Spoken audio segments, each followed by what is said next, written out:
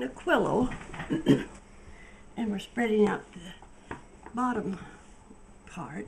We're going to put, first we're going to put the two right sides together of the mirror.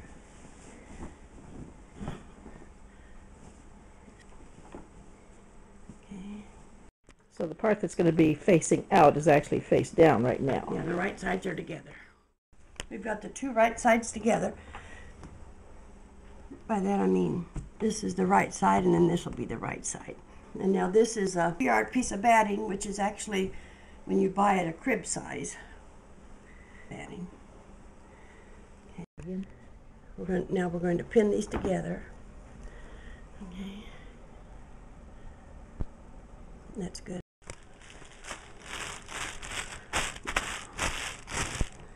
I'm using a Polyfill Quilters 80/20 quilt batting, and it's crib size, 45 by 60. I've got the three sides pinned together, and none of the materials are the same width, so I'm going to cut it down to the narrowest, which is this. So I'm getting ready to cut that now so that it will be. Are you tacking down the side now? Yeah. All four sides will be tacked when I'm through here. And hopefully there aren't any professional quilters or sewers watching this, because I'm not a sewer. The short side that you're going to start with. And you're going to leave this part open between here and here. Start sewing about this far from the edge. I've got all the sides sewn. Remember I said leave open the end. So I've got about 1.5 feet, about 18 inches. But first, because I've used such thick material, I want to trim these corners down a little so that when I turn them inside out, they'll lay a little flatter. So I just cut off a round, make it round. Okay, I've got all four corners turned, or trimmed. Now I'm getting ready to turn the quilt inside out. And I'm going to go do this corner here so that you can see where I rounded it off. And now I'm going to push that through. And because I am using thick material, I want to make sure all the corners are as square as they can be. I'm going to just kind of punch that in and to make sure I get it all the way in as far as possible. Now I can start turning it inside out. Okay. I've got these two corners where I trimmed them off. See how nice and square they are. Now I'm going to do these other two corners. I've got a dull pair of scissors here I'm using to punch through. You could maybe just use your finger.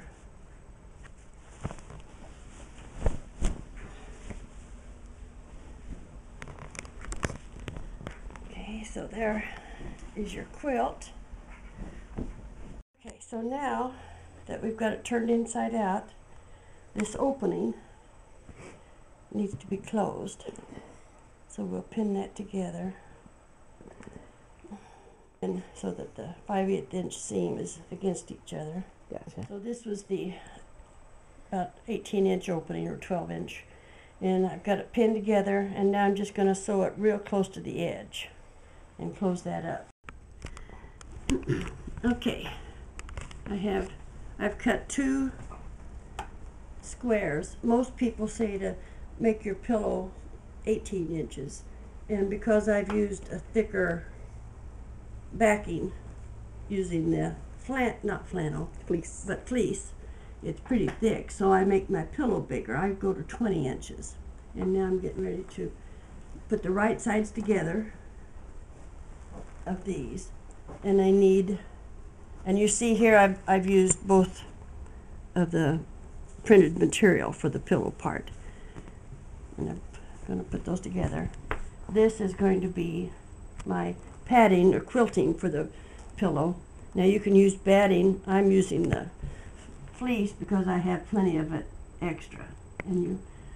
So you have the right sides together of the printed material, and then I'm going to use this as the liner, the quilting part. So just match those up, and pin and sew around the edges, and I'll show you that in a minute.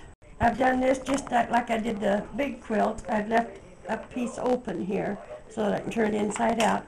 I'm getting ready to kind of trim the corners back so I can make sure they get plugged in real quick. As you can tell, I'm not a seamstress. I'm probably more of a carpenter. Okay, but they seem to turn out okay. Okay, now I'm going to turn them inside out. Find my opening here. Push the corners in. And I'm using my dull scissors to make sure they're punched in to each corner. And now I'm ready to pull the insides out. I start with the far end. Kind of work. I'm sure if you're a quilter, you're having nightmares with what I'm doing, but that's okay. This is for those of us who are not sewers. Okay, reach in. Yeah, that was good. That one looks good. Looks good. Looks good. Now we're ready to close this up. Just sew a little seam across there. I've got the pillow done now, and it's sewn up across this end, but I want to kind of make it sturdier to hold together. So I'm going to, now you can measure this off if you want, but I'm just going to pretend like it's going right down the center. And I'm starting at the far corner, and I'm going to hold it out and use my nose to guide me, and sew all the way across it. And line it up with this far corner.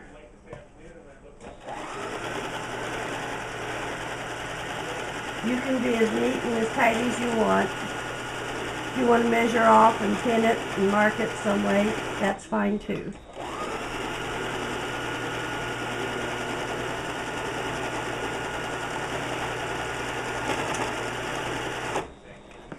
Okay. Now we're going to do the same thing from the other corner. Okay, now we're going the opposite corners.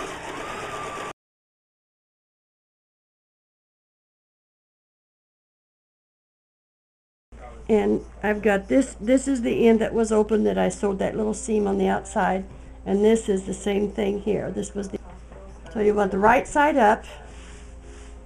I'm just going to freehand it again. I am going to mark with a pin where the center is.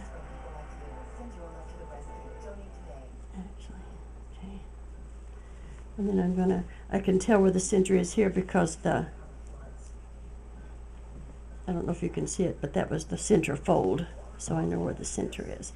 And I'm just going to line up these ends and pin it, and then I'm going to sew that.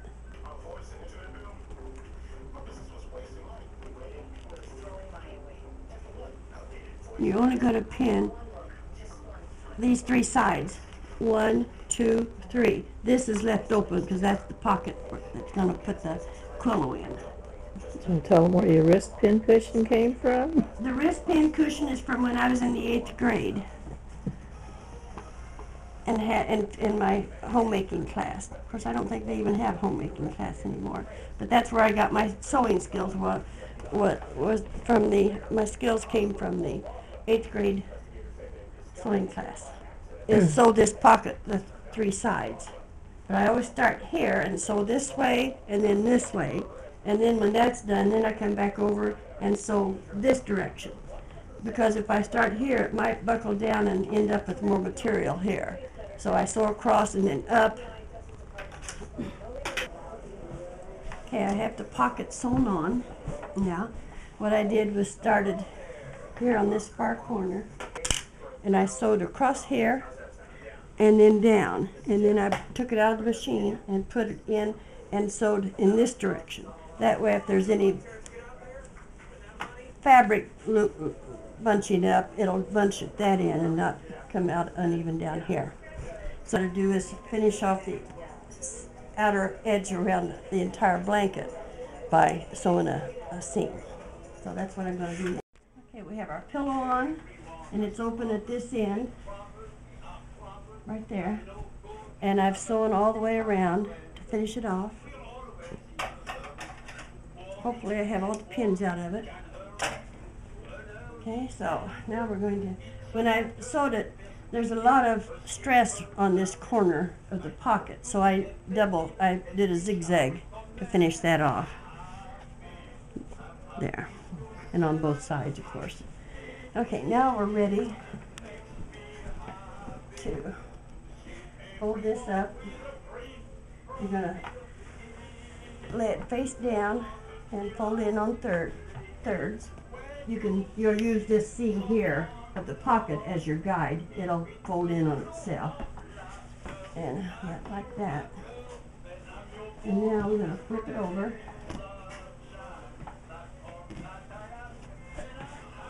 And you're going to reach in inside the pocket, and you're going to grab the corners and flip it out. Turn it over. Oh, just Flipped over now, and I'm going to reach in and kind of smooth down and push the corners out of the blanket as much as I can, okay? And kind of make sure it's laying flat inside. Okay, now we've got this, and make this back into, make sure it's in thirds like that, make it kind of flat. Okay, now you're going to take and fold it into like thirds here. And then this is going to go up inside your pocket.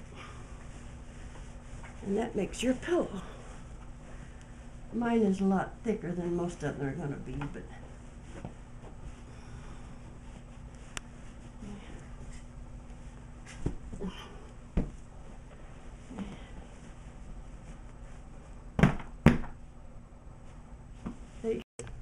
okay, now because this is a Christmas present for my grandkids, and I forgot to tell you one step, and I've already wrapped them, so I'm going to just give you a little example of how I finished it off.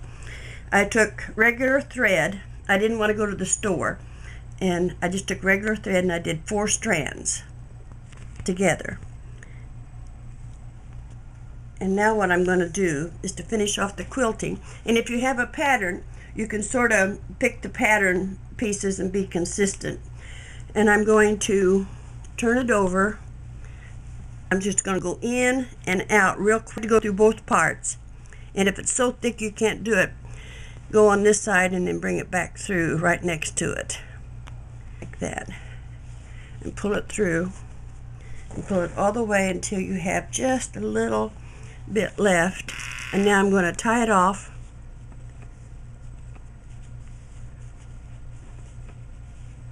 Like that, and then leave about maybe a ½ inch and cut it off. And you just keep doing that over the pattern. I'm going to go up here now and go through this basketball.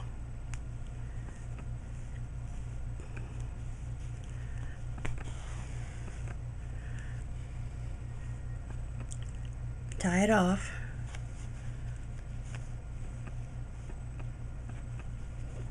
Tie it tight. And cut it about a ½ inch. And you're going to do that all over the back of the quilt. And you can see then that causes your quilting. And so that when you wash them, then the middle batting doesn't get all squished around, and it'll hold it in place. So do that to the entire quilt. far apart. About every 4 to 6 inches, I would say, whatever your pattern allows. And if you don't have a pattern, about every 4 inches.